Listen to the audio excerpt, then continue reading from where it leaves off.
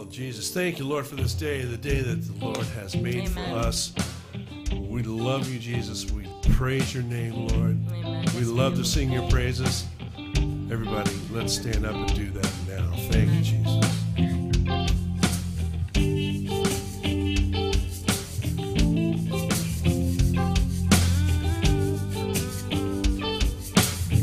Behold, what manner of love was given unto us. The Father calls us his Son. Born of the Word, not corruptible seed, but incorruptible through your Spirit, O God. It is you we adore. It is you praises are for. Only you the heavens declare. It is you. It is you. Holy, holy are you, awesome Father. And holy, holy is your name, O Lord. Holy, holy are you, Holy Spirit. Holy are your sons too, born of you. It is you we adore. It is you, only you. Behold, what manner of love was given unto us. The Father calls us his sons. Born of the Word, not corruptible seed, but incorruptible through your Spirit, O God.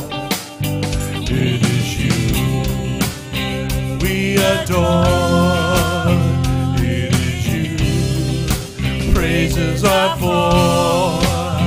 Only you the heavens declare. It is you, only you.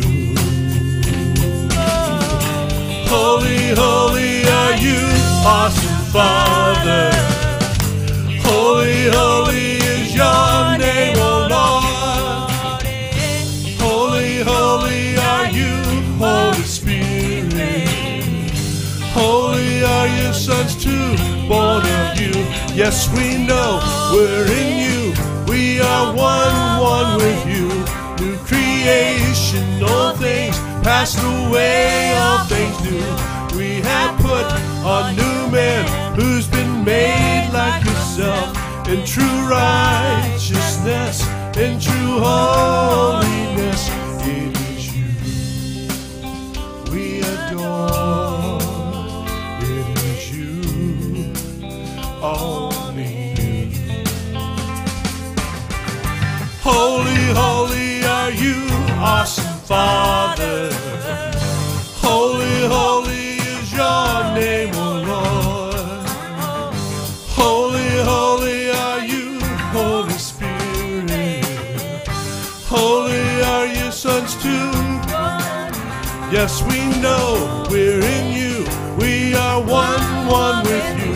New creation, all things passed away, all things new. We have put a new man who's been made like yourself, in true righteousness, in true holiness. It is you we adore.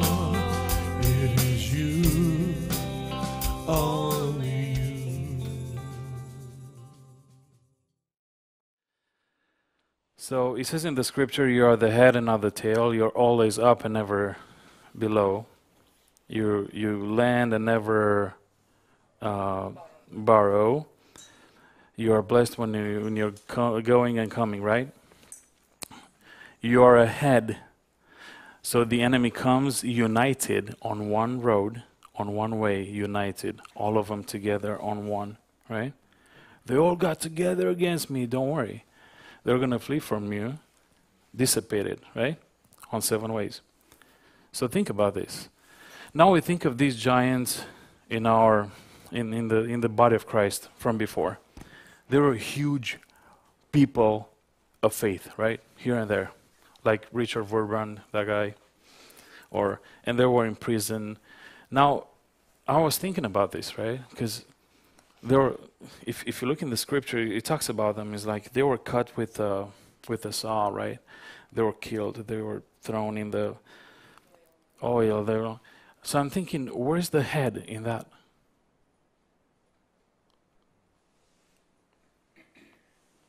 It says they are always up and never below. They are the head and not the tail. The enemy comes on one way and runs. So I've been thinking of that, right? And generation after generation, we go through this. So look, think of China, right? Right now. So the Christians, if they want to gather, they have to go underground.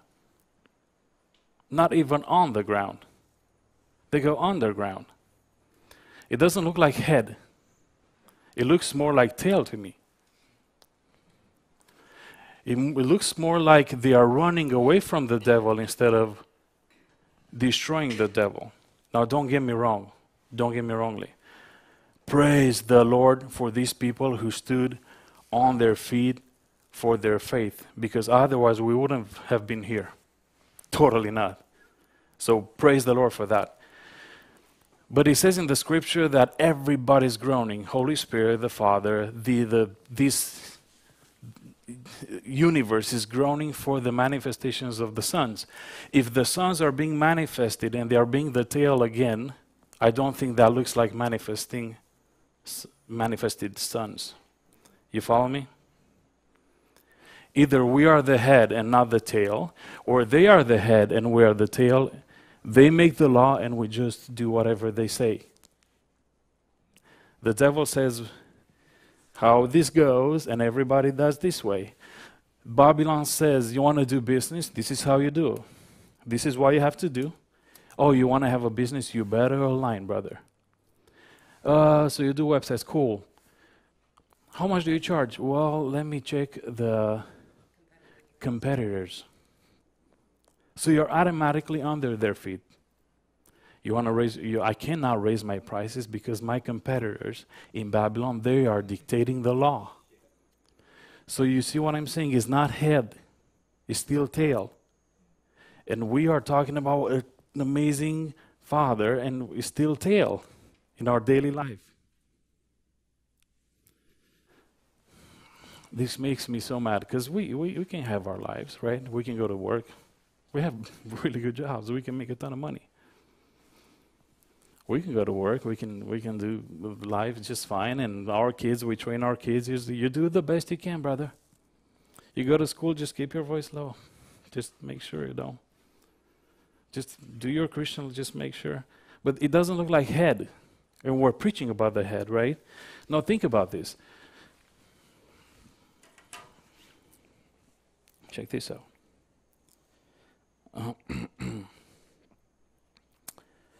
Then he said to them, Jesus talking, right? Nation will rise against nation. And we know that. All the wars, First, Second World War, and all those, Afghanistan, all those wars, right? Comma, and kingdom against kingdom. How was until today? The devil made the law, the Christians ran. The devil said, this is how you do it, and the Christians run for your life. Praise the Lord, they ran, because otherwise it would have been bad, right? But what I'm saying, we cannot continue this pattern as sons. As a sheep, yeah, you run from the wolf. As a servant, you cannot do much, right? As a slave, you just have your place. You give me the food, and then you can eat. It's like, it's always under your feet. It's always there. As a son, no. I'll show you something interesting. So Jesus, right? Did Jesus ever apply to be a candidate for presidency in Israel? How come everybody called him the king? Interesting. He never applied for that. He never wanted that. But everybody saw, this is the king of Jews. even wrote it on his cross. He never applied for it. That was not his purpose. His purpose was the cross, right? Interesting. Well, that's a son. As he is, so are you, as he is right now, not as he was. So are we in this world. But looking at us, it's like we are the tail, not the head. We don't make the law, we just are under the law when we just do. I'm talking about the law in the world, right? So about this thing in Romania, they have this huge thing about marriage and those laws against marriage between a man and a woman, right? So it's all homosexuality and garbage. And all the Christians, they go with the thing, and no, we're against it. Interesting. Let me show you something in the world. When a company and when the employees of the company, they don't agree with the management in the company, what do? The same thing. They get out and they go with those things. We don't agree with the management. We are against this thing. Or they do a strike or what? Strike. Whatever that's called. Right? That's what they do in the world if they don't agree with something. There is a law, everybody gets out. Well, we are the salt of the earth. Have you seen your salt in your bottle coming against? No, it does its job. The government is not the salt of the earth, we are. The government is not the lights of the world, we are. We don't change laws by voting. We change laws by speaking as kings. Voting, that's what everybody does. If they don't agree, they gotta vote. We're not like that. Either we change the pattern because we're sons, or we just align like everybody else. And there is one more generation doing the same thing. And the Lord is like, I cannot do it this generation. Maybe the next one, they get it. Maybe the next one, they get it. Let me read something to you. Matthew 16, it says this. Jesus answered and said to him, Blessed are you, Simon Bar-Jonah, for flesh and blood has now revealed this to you, but my Father who is in heaven. He's talking about Peter, right? Who do you think I am? Who do the people say I am? And blah, blah, blah. Oh, a prophet, blah, blah, blah. But Peter is like, you are the Son of the living God. And Jesus is like, blessed are you. The Father opened your eyes, now you see. And I also say to you that you are Peter, and on this rock I will build my church, and the gates of Hades shall not prevail against it. Have you ever saw an army fighting against another army with a gate? Think about it. This is an army right here, and this army comes with gates. I'm gonna kill you. The gates of hell. No. How does it work? This is an army, and this is another army. And this one, let's say this is the devil with the gates of Hades, right? All the demonic realm. How does it work? Well, this one fights against the kingdom of light and beats them up. Now, it got more territory, it builds a wall and puts a huge gate. Then he fights some more, gets some more territory, builds a wall, and he has a gate. Fights them more, they run more, gets more territory, and has a gate. What is Jesus talking about here? Oh, Jesus is talking about you, my army, my kingdom, go against the gates, and they cannot stand against you. So there should be a click in our walk where we flip from running into let's kill this sucker. It's enough. So the devil stole from the body of Christ so long, right? Kids, families, health, money, everything, peace, everything you can think of, the devil stole from us. And the body of Christ, majority even today, they are thinking it was the Father's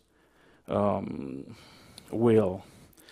He's the Almighty. He's got all the control, and it was His will. Oh, your kid died in an accident. Oh, brother, you cannot go against the Father's will. Really? And the devil stole. The devil stole from the body of Christ. And the thief was never caught. It says, if the thief steals because he's hungry, he will not be punished. But if he gets caught, he has to give back 7 times, even everything he's got in his house. He was never caught because the body of Christ was deceived. It's like, is the Father stealing from us? Is the Father's will? It's like, the Father stole my son from me. The Father stole my health. The Father stole my money. That's what the devil did with the body of Christ. And the body of Christ is like, we cannot go against your will. Yeah, we cannot go against your will. It was never the Father's will, never ever. He destroyed sickness at the Calvary. He took all our sins, all our diseases in His stripes we were healed. When we get struck with the disease, it's not the Father. He didn't send Jesus in vain. He paid for that. Now, if the body of Christ catches the thief, then the things are starting to turn. We get back what was stolen from us for at least 2,000 years. Imagine that. Okay, so with this in mind, so you get where we're coming from, right? Okay, well, that's it. No. Where is it? Yeah, see. All right. Who put that there?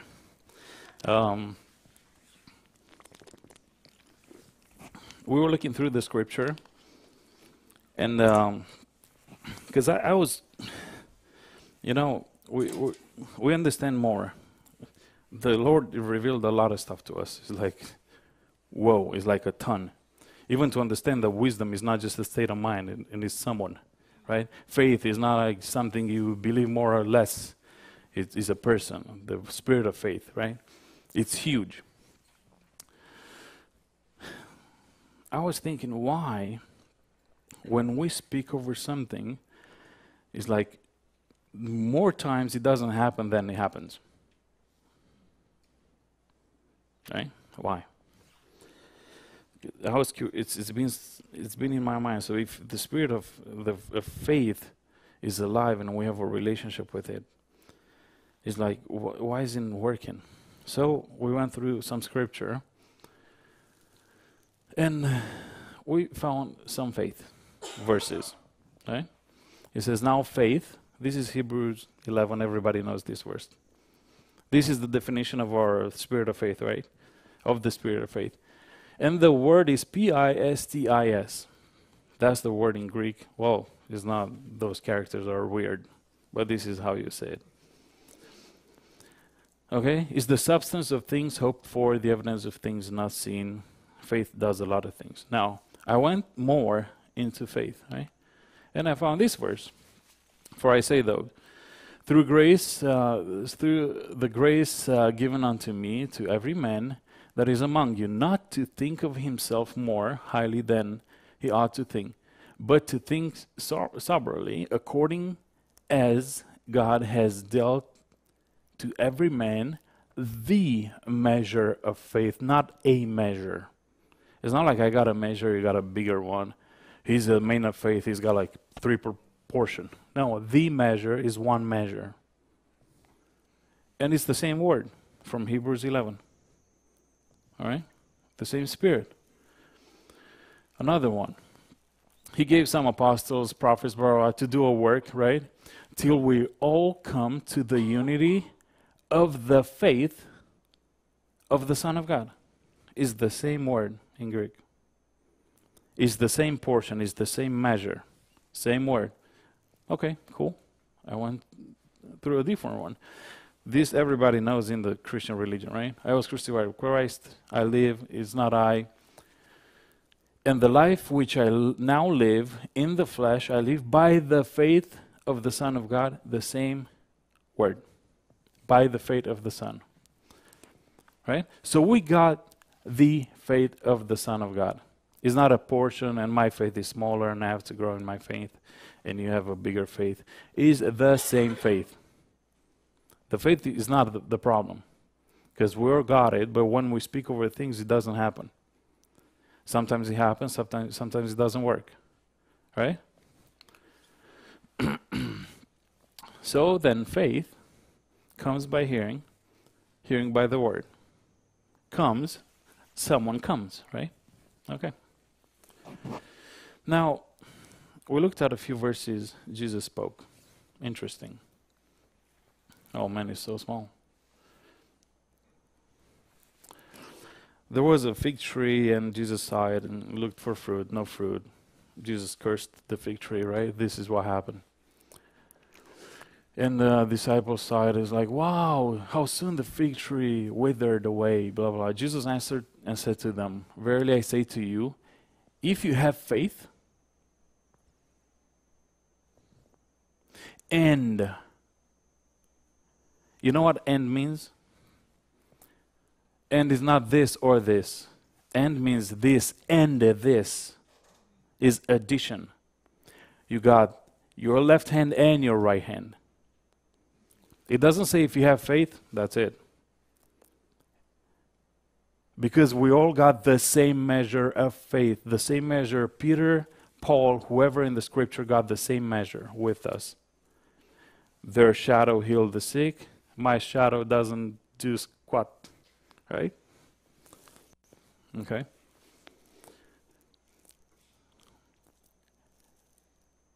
If you have faith and doubt not. Addition. It's not, if you have faith, meaning you doubt not. It doesn't say that. If you have faith, in other words, you doubt not. It says and. That means a plus. You should say to this, is going to happen. Whatever you shall ask in prayer, that's when you release your word and the faith goes and does the work. Believing. It's not just when you pray, when you release it, it happens. It's believing is an addition there. Two things. All right. For verily I say to you, unto you, whoever shall say unto this mountain. So that's the act of faith. I believe and I do it. I say, I speak, I release my word, the faith goes. That's one. Be removed and be cast in the sea, and shall not doubt in his heart. There is an addition. Because we got the first one. The entire body of Christ got the first one. They got the measure of faith. And something doesn't happen when they speak, and it's like, my faith is so weak. My faith is so... There is a second element in all this. So this one, see, shall not doubt in his heart, but shall believe. So that's with doubt and believe one. Right? Not doubt, believe, that's one. But speaking, that's another one. So speaking is with the faith, and this is the second element. They will have, and it will come to pass, right? Therefore I say unto you, what things soever you desire, when you pray, that's releasing your word, believe that you receive them and shall have them. So there is this element of believing or not doubting. It's not the faith. The faith, we all got it. And we are legit with it. And with the love, the faith works by love. Love, faith, we love you. We are one with us. We leave you. We let you do what you're created to do. We give you life in our soul. Faith does the work perfectly. Faith is not the problem here. Is believing. So, let's look at some scripture. Now, there is a story, and we are looking from two angles. So we want to see what Jesus said about this thing. Right? Had come to the multitude. A man came to him, kneeling down to him and saying, Lord, have mercy on my son, for he is an epileptic and suffers severely. For he often falls into the fire and often falls into the water. So I brought him to your disciples, but they could not cure him. Well, that was a unique situation because until then, they cured everyone. They never had this issue. They cured every single thing that came their way. Okay? And then Jesus said, "Oh, faithless." When you read that, you think, oh, lack of faith. But when I went into the Greek is not lack of faith. It says unfaithful, unbelieving, without trust. That doesn't say lack of faith. It says unbelieving, unfaithful. And perverse, that's to distort, to turn aside. I go for the healing, but in the same mind, it's like, what if he doesn't get healed? Right? It's distorted. It's not just like when you have a double, you drink, and you know what I'm saying? Like it's distorted. It's not just one clear. All right? Generation, how long shall I be with you? How long shall I bear with you? Bring in here, right? Jesus rebuked the demon, came out of him, and the child was cured in that very hour. Now, I want you to see something. This is disciples, right? They come to privately to Jesus, and why couldn't we not cast it out? And Jesus said to them, because of your unbelief. And he explains something about faith. You got the huge measure, but even if you had a small seed, I say to you, if you have faith as a mustard seed, faith is that from Hebrews 11. It says, you got a full measure, but if you have a really, really small one, with believing, it should work. The problem is not the faith. Even if you got a very small portion, with believing, it should work. The problem is not the faith. The reason they even went for that kid to be healed, that was proof of they got faith. You got to be crazy to go and heal someone without faith, right? You must be a doctor or something, otherwise no. So crazy.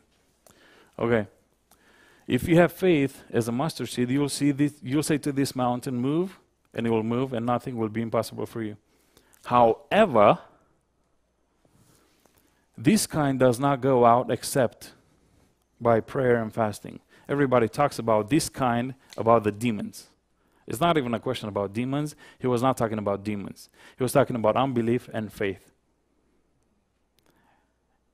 It's not talking about demons, because that would have meant it doesn't matter if you have unbelief or faith or not. You just pray and fast and it's going to be fixed. But he was not talking about that. So this kind is not talking about the demons. He's talking about this kind of unbelief. Now think about this, right? Because we think you either have faith or you don't. And that's true. That's absolutely true. But you can have faith and not believing in the same time.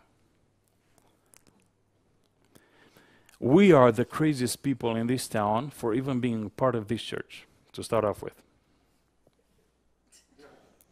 That's the truth. So we got faith in what the Lord is doing here. There's not a question about it.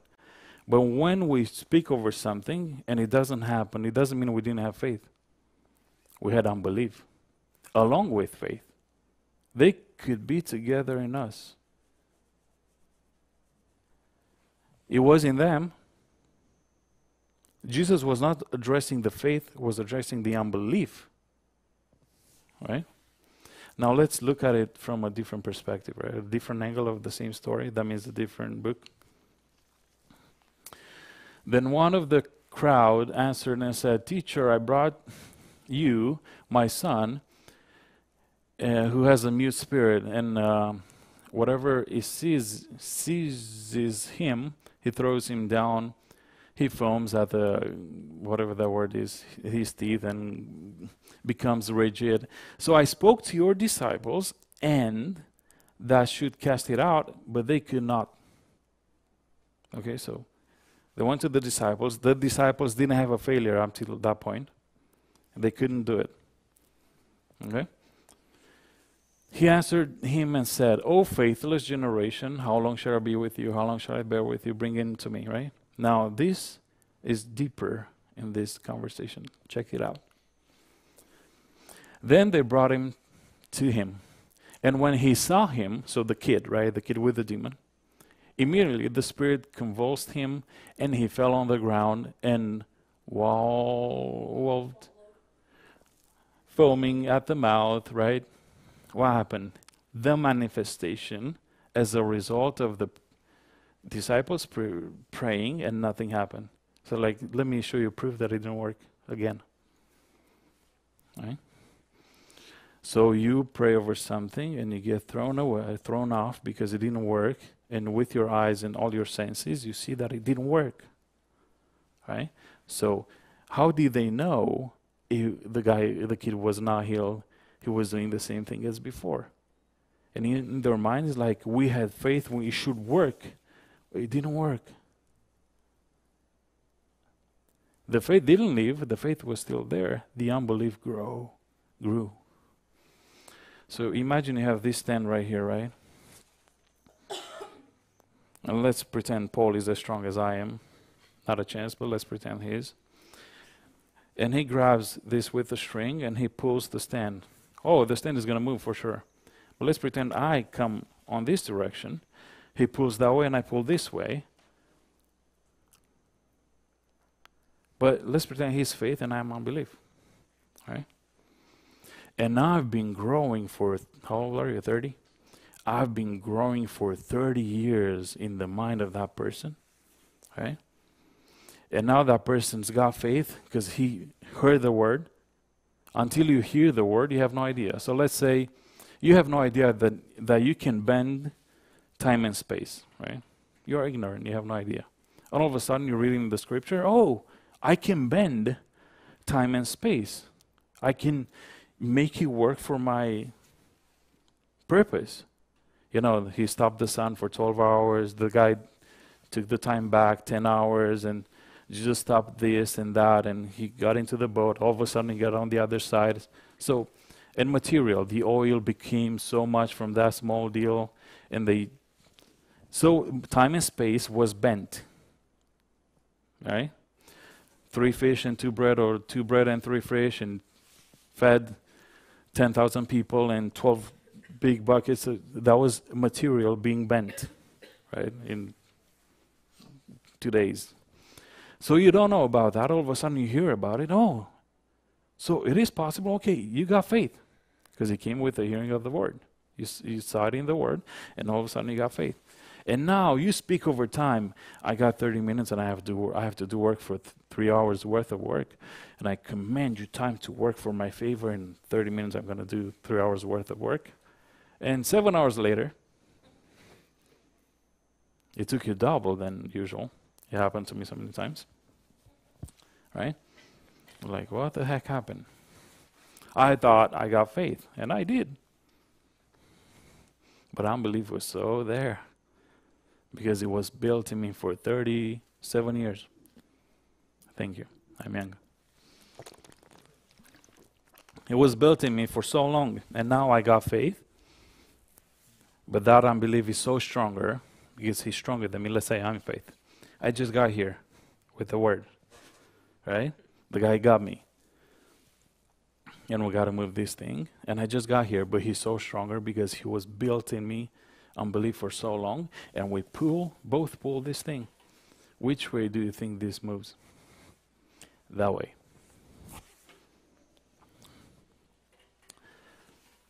The problem was not faith. It's that faith, you got enough. Even if you got a very, very, very small seed, you can do amazing things believing. But if you got the full measure, which is amazing, with your huge unbelief, it's not going to work. All right? So let's look at this from this point. He asked the father, how long has this been happening to him? And he said, from childhood. You know how much unbelief was built in that father? Since the kid was a little kid, maybe the kid was like, I don't know, 20, 30. 20, 30 years of unbelief built in there. Right? Because the guy had faith That's the reason why he brought the kid to the disciples in the first place. Otherwise, you don't waste your time if you know it's not going to work.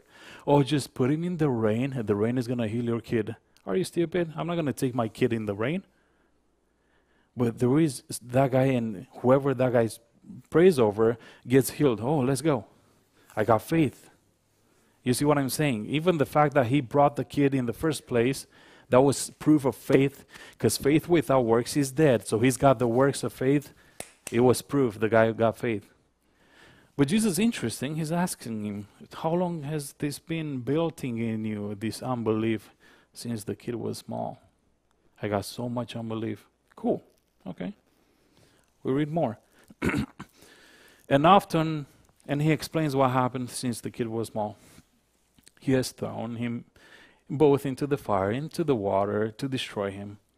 But if you can't do anything, because he had a failure with the disciples already, and now he was like shaken even more. Like, but if there is one more chance, if you even can do anything, please help us. Jesus said to him, because, interesting enough, Jesus throws the ball back at him. Jesus doesn't say if I can believe. He says if you, the Father, can believe, all things are possible to you who believes. What does that mean? That means that he's done everything for us. We got everything that pertains to life and godliness. We got faith. We got the whole living kingdom. The ball is not in the Father's court. The ball is in our court. You got electricity from the people, but you have to flip the switch to turn on the light. The power is in us. In us, He lives inside of us. It's His life we are living. Is above all principalities and power. It's not even a question. The ball is in our court. Why are we even talking about unbelief? If it's the ball is in His court. It doesn't matter if I believe or not. The ball is in our court. That's why we're talking about this. We can change it. The ball is in our court. If you can believe, all things are possible to you. And the Father was so on the point. He's like, with tears, Lord, I believe, that's why I brought him here, but I have unbelief. I believe and I have unbelief in the same time. I have faith, but I have unbelief in the same time. Now you expect Jesus, no. If you got faith is enough. No, He doesn't say that. He doesn't correct the guy. The guy was right, having faith and unbelief in the same time. The guy was freaking on the point. And Jesus saw the people. He rebukes the demon in the kid. He doesn't correct the guy, right? He fixes the problem. The demon does some stuff. The kid looks like he's dead. Jesus grabs him. Everything is fine. Now, if you read only this angle, with this last part, it looks like disciples, why couldn't we do it? And Jesus gets straight to the point. This kind come out by nothing but prayer and fasting. That's why I put the other angle when he explains about unbelief. So if you read only this, it's like, oh, the demons come out with the fasting and prayer. But no, that's why I put both angles. Right? So you got it? Good. So let's see some other examples of unbelief. Unbelief, we're almost done. So Jesus goes to his town, right? He preaches in the synagogue, everything is fine. And everybody's like, isn't this the guy who's the son of the carpenter, blah, blah, blah, blah, blah. A prophet is not without honor, except in his own country, says Jesus, among his own relatives and in his own house. Now, he could do not mighty work there. Jesus? Are you talking about complete, perfect, amazing, intact, without blemish, without spot? Yeah, he couldn't do any miracles because of their unbelief. Interesting.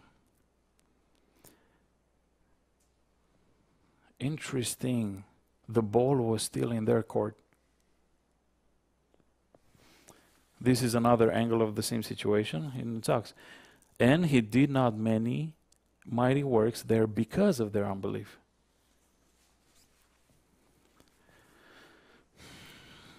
Why is it so important for the body of Christ to get this? Because the Father doesn't have the ball. The ball is in our court. We won. Now, this is, I think the old generations, they had less unbelief than we have right now. You, every day, you look at your phone, you look at the TV, is unbelief, unbelief, unbelief. When I go to yawn and watch a movie, oh my gosh, I hate that with everything I have. You have commercials every, I don't know, 10, 7 minutes, 15 minutes. Oh, I hate those commercials for the life of me. You cannot even watch a movie like full because you get commercials. You get like 10 or 15 those sets of commercials. And one of those 5, every single commercial, you know what it's about? If you have back pain. Oh, if your neck hurts like this, you got this pill. Well, you watch 2 movies, you got 20 seeds of those garbages in your soul. Next time you have a back pain, what do you think? Well, I'm telling you, not the word. The unbelief was so built, and imagine how many years do we have on this planet so far? Holy moly. We have a ton of unbelief built in our soul. It's not the faith. Faith is not the problem. We got faith. We got the living freaking faith. Amazing faith. Yeah? Now check this out, right? A guy comes, my daughter is almost dying, come and heal my daughter, please, please, please, please. Just like, okay, let's go. Goes with the guy, right? On the way, some woman with blood problems comes and touches his garment. The whole thing takes some time from their walk, right? And then the guy, what was his guy name? Jairus. The Jairus guy. So this guy saw the miracle with the woman, right? On his way. And he knew, my daughter is sick. Oh, so it's working. Look, it worked for this woman. Now he goes 2 more steps. While he was still speaking, Jesus was finishing that situation, right? With the woman. Some came from the ruler of the synagogue's house who said, your daughter is bye-bye. She was sick, you had a choice, you had a chance, but now she's gone. Now this guy, from having faith and was built with this blood situation, pumped up, all of a sudden he's like, look at Jesus. What did Jesus say? As soon as Jesus heard the word that was spoken to this guy, he said to the ruler of the synagogue, do not be afraid, only believe. You got both right now. You got faith and you got the unbelief. Only believe. He had 2 options. The guy had 2. Had believe and help my unbelief. And Jesus said, no, just only believe. Don't be afraid. And something happened. He did not permit anybody else to go with him. Why? You know what the crowd would have done? Oh my gosh, build unbelief in this guy like crazy. And just like, no, let him separate him. Separate him right now. I told him, only believe. Now you got to stay away from all these people who build in you unbelief. He got to the house, right? Everybody's crying, blah, blah, blah, blah. And says, no, the child is not dead, but sleeping. But they ridiculed him. I thought you were crying. No, they started laughing at him, he says in another place. I thought you guys are crying because the kid is dead. Now you're laughing at Jesus at that time. Yeah? But he put them outside. He didn't let them in because it was a bunch of unbelief again, and just separate them. He wanted to keep everything clean so he could work. You see what we're saying? Unbelief is the problem, not faith. We got faith. We got the measure Paul got, Peter got, everybody's got. The same Jesus, the faith of Jesus. That's why we read those. We got it. Is the unbelief is the problem. Because every day we get fed with anything but the word. We get busy at work. When you get at work, right? You're a nurse. And a good one. You go to work, what do you get fed with when you go to work? Crap. Everybody's got a reason why that guy is sick. He needs these pills and these pills and these pills and these pills. No, it's not healing from the Lord. It's like these pills and these pills and the reasons why, because you can look at the microscope and you can see with your own eyes what this issue is. Do you believe more? No, your unbelief grows. Every day you go to work, your unbelief is like rising up because you see it with your eyes. Do you see the Lord with your eyes? Maybe you have a vision. Otherwise, no. What do you see? This natural thing. I think these are the hardest times for the body of Christ because the unbelief is to the roof. They never had this problem before. Now we got internet, we get exposed to unbelief like every freaking day. But you know what's interesting? The one who's in us is greater. We can destroy this. We can go against it. We can kill it.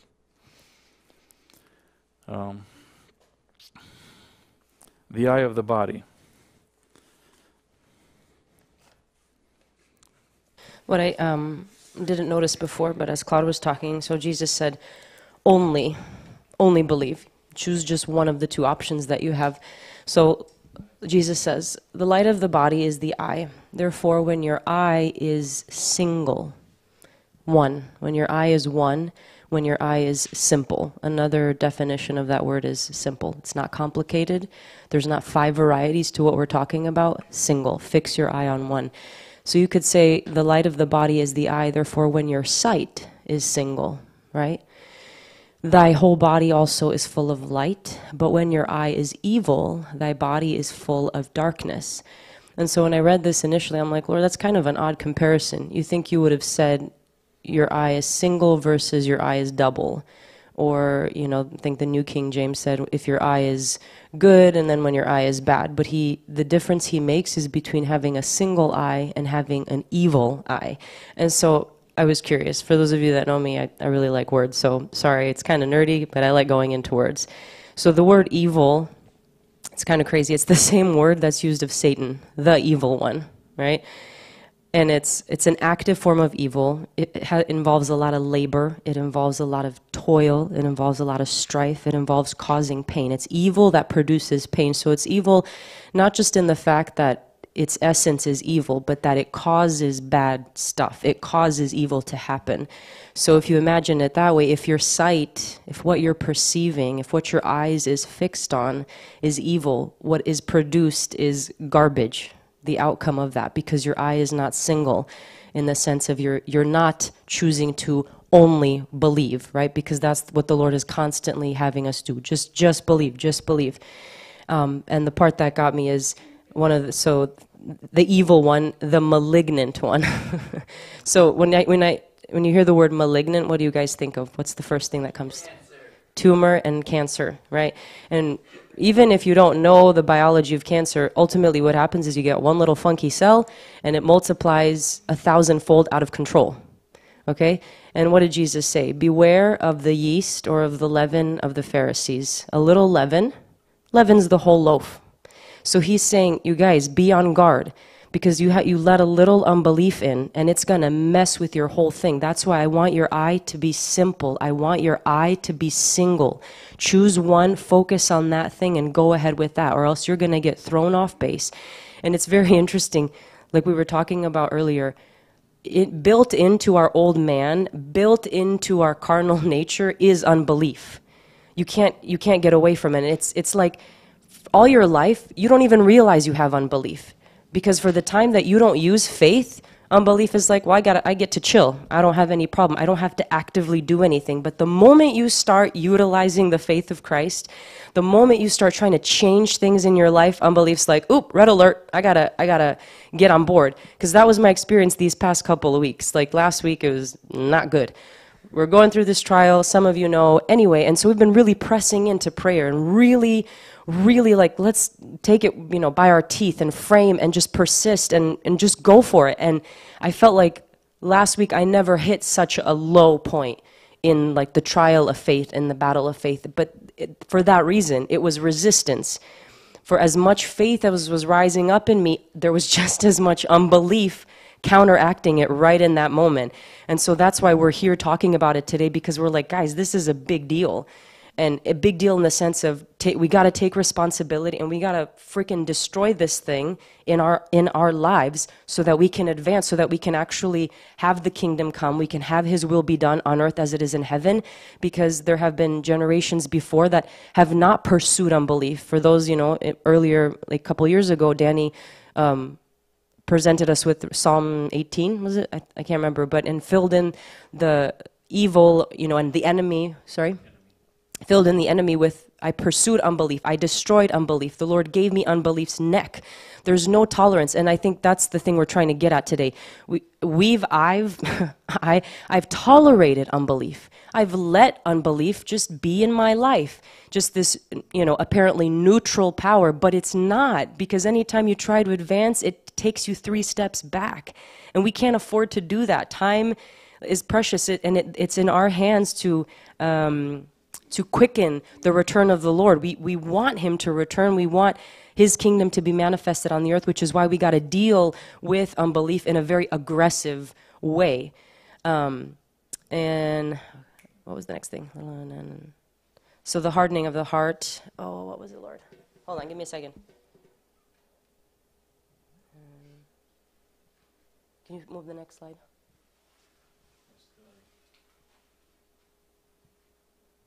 Okay, I'll come to it later. Hold that thought.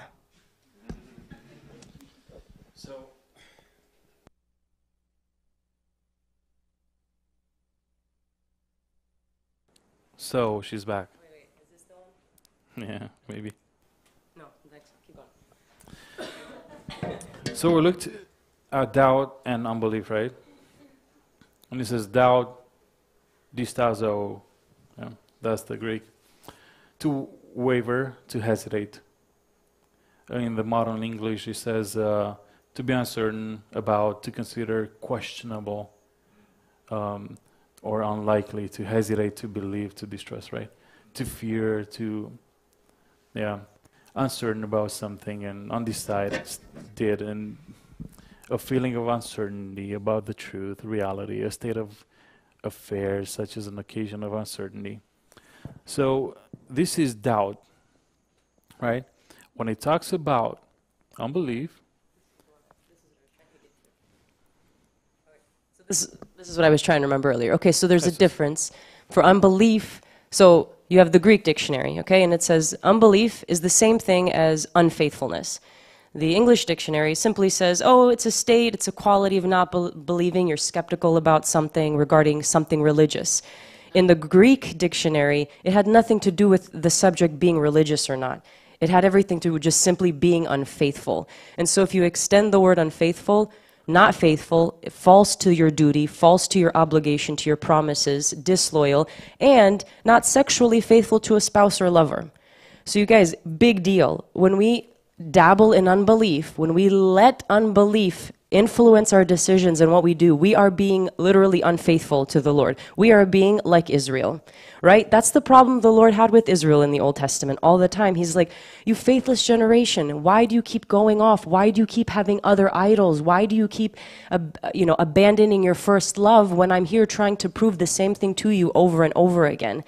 And so it hits you in the face, because all of us, we love the Lord. Like, it's not our intent to be unfaithful to the Lord. We're not intentionally going and being idolatrous and, having an affair with another idol or something. That's not our heart. And so when the Lord is like, listen, but this is how precious it is to me that you believe. Because when you let unbelief take over, it's like you're leaving me. It's like you're being unfaithful to me. Not that that's your intent. And so we're saying all this to awaken us, to like stir us up, and to help us realize that this is serious and we need to deal with it, because we can deal with it. We have the power to deal with it. We're not in bondage. We're not without resources, but there's so much more to obtain in the kingdom by abandoning unbelief, killing it, getting rid of it, being diligent to deal with unbelief so that we can experience the fullness of faith and the abundance of faith. An example is like, let's say you have some problem, you go to the doctor, right? And the doctor is like, oh, you got this tumor. Now, the Lord says nothing by any means can harm you. And I'm being loyal to my husband, right? The Lord. And the doctor with a diploma, being a doctor in, 3 universities finished, he says it's a tumor. Am I being faithful to my husband as a bride of Christ? Or to the doctor? It is that serious. It is that serious. Oh, it's just everybody goes to the doctor. Really? Everybody does not believe, yes. This is straight, but this is the truth. Because we entertained unbelief so much, it's so natural to do these things. There are no pills in the scripture. It's just the promises. We go by the promises. We be faithful to our husband. We are the bride of Christ. Isn't it? That's why we are so against this, because we tried stuff. If the Lord in us who quickened our understanding and our eyes to see, if we don't break this curse over the body of Christ, we wait for the next generation to do it. And they were like, oh, it's too hard because everything is against the flow. I loved what Manu said.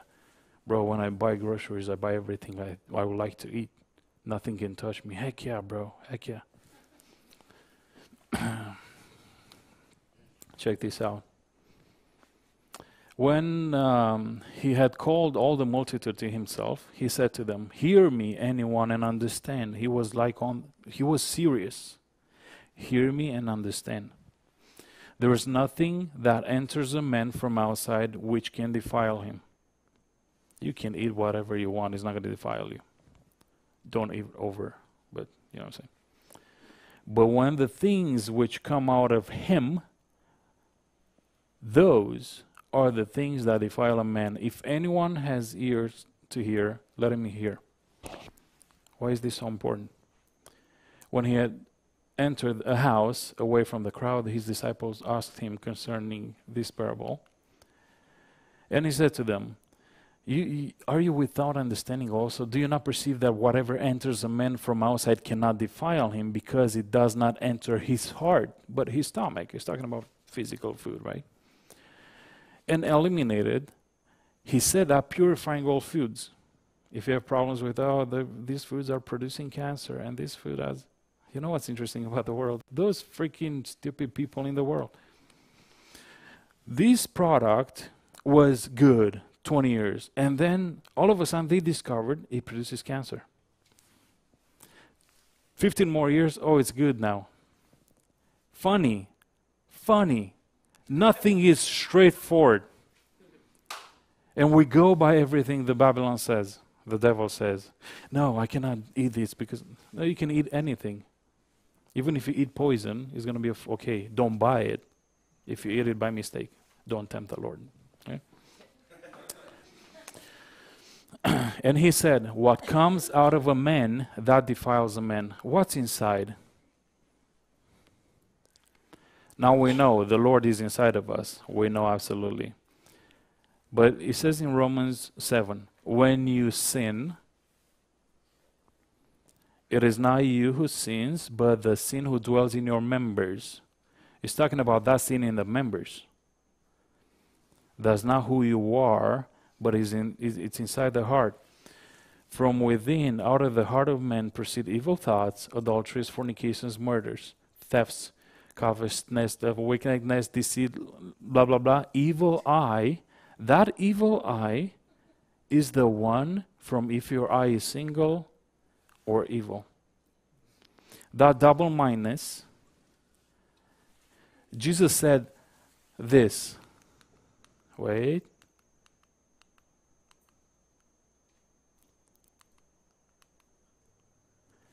This kind can come out by nothing but prayer and fasting out of your heart. This evil eye comes out of your heart by praying and fasting. I had a problem with fasting, I can tell you that much. When I was in religion, I would fast every Sunday, Tuesday, and Friday for years. I didn't have a problem with that. I would fast to be set free. I would fast to have this problem solved. I would fast for all kind of stuff. When I got to righteousness, I didn't fast today.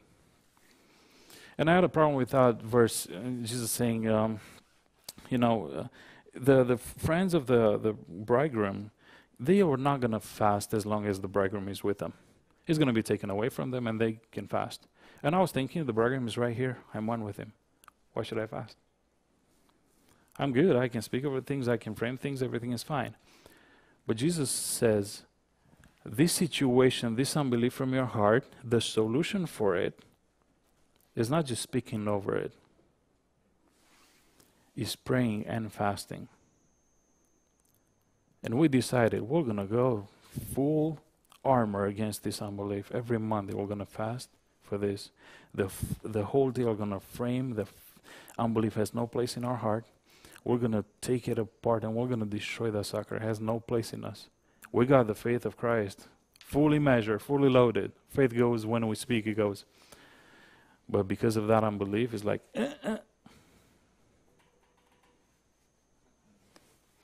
We're going to destroy that unbelief. The problem with Abraham, he didn't have a greater faith than I do. Oh, no way. Maybe mine is a lot greater.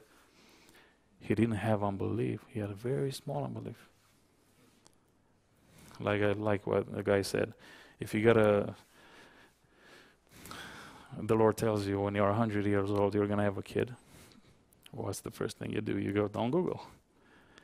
How old was the man who had, or the woman who had a child? Oh, it's impossible to have at this age, blah, blah, blah, blah. And then you build up unbelief and, oh, Lord, are you sure? Yeah. But how is this possible? Because Abraham didn't have that problem. He didn't have internet. And next year, you're going to have a kid. See why there are dark ages over the body of Christ, because unbelief is through the roof. That's why when I was a kid in my religious life, I was always questioning, because I read the scripture and I ate the scripture. Like Acts, the book of Acts, I don't see it anywhere happening. We cannot cast out a cold out of us. And the shadows healed the people, and he prayed over that girl and came to life, and prayed over Hank something and touched the bodies and got healed. I was like, where is that? Because I've never seen it anywhere. For 20-something years, like I was questioning, where is that? Where is that? Until I was 31 and a half, then the Lord showed me, oh, it is true. Oh, yeah, really? Oh, man. Unbelief was so built up, preached from the sermons, from the pulpits. Now, we want to go against unbelief, so I'll ask you to, do you have anything else to say? No. Let's stand up. And now we know what the problem is. One of the problems, right? We are amazing. We are sons of God, but now we know why things are not working for us. And we can go against unbelief. So let's give a tithe of this time. Thank you, Father, for this. We are one with you, Lord. We're absolutely one. Thank you for opening our eyes to see this. We go against unbelief with everything we've got. Unbelief has no place in us. We're not being trained by the devil and by Babylon anymore. We go fully faith and believing in what you said. Thank you, Lord. We give you a tithe of all this increase. We know that everything you told us cannot be stolen from us and is going to grow and be multiplied in us. Thank you, Father. We worship you for all this. Thank you, Jesus. Oh, we worship you. Amen.